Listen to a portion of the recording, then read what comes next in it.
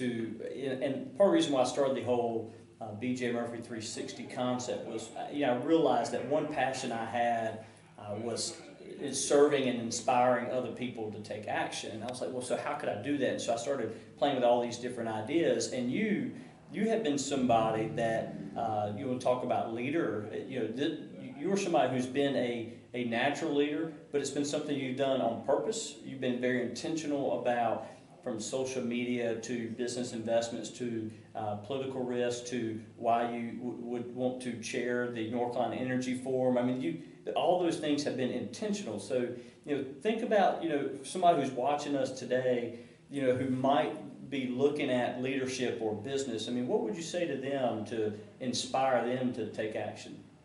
Yeah, I think no matter what it is that you're trying to do, whether you're trying to create the next boutique investment bank, or if you're trying to run for mayor, or if you just want to be the best ice cream salesman in town, whatever you're trying to do, it's critically important that you have a roadmap.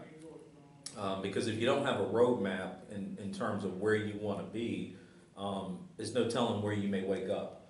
And if you don't have a roadmap and you're not very clear about where you're trying to go and how you're going to get there, a lot of times you can get stuck very easily.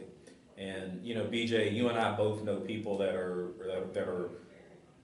really living in pain. I mean, they're living in quite pain because they're stuck somewhere in life right now. They always knew they wanted to do something different, or they always knew they wanted that job, or they always wanted to start this particular company, or they always wanted to run for that office. Right. But they're just stuck right now. And one of the reasons why they get stuck is because they just never had a roadmap on how they're going to clearly get from where they are to where they want to be. And so I always wanted to be very intentional about where I was going.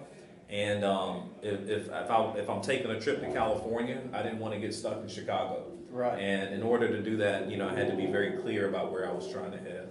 So think about where you've been in business the last couple of years. So you started Wharton Gladden, and you had a mission. That's what you were doing. You started growing it. In fact, I remember watching you. You've had interns each summer. You do some great things, and then the business took a little shift into investing in a family-owned cafeteria company. So how do you explain how that shift actually fit into your long-term goals? That's a great point. And even more important, why you have to have that roadmap. So last year, and well, actually, I'll go back 2 years ago, we had made a decision that we really wanted to expand Wharton Gladden. And as a part of that, I wanted to get out and start doing more recruitment and looking for more people who were wanting to get involved with our practice and learn what it is that we do and go out and help clients.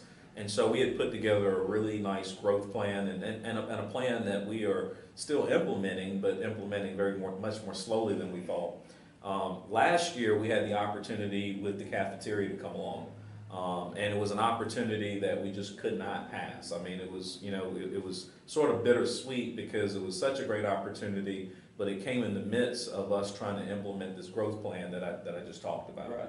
Well, we ended up doing the deal with the cafeteria, and it did sort of, not necessarily throw us off, but obviously for the last 6 or 8 months or so, we've been trying to digest that opportunity before we go back to trying to grow the company again. Now, this comes back to what I said earlier, the reason why you definitely need a roadmap. If you and I decide to take a trip to California, that particular trip might not be a straight line.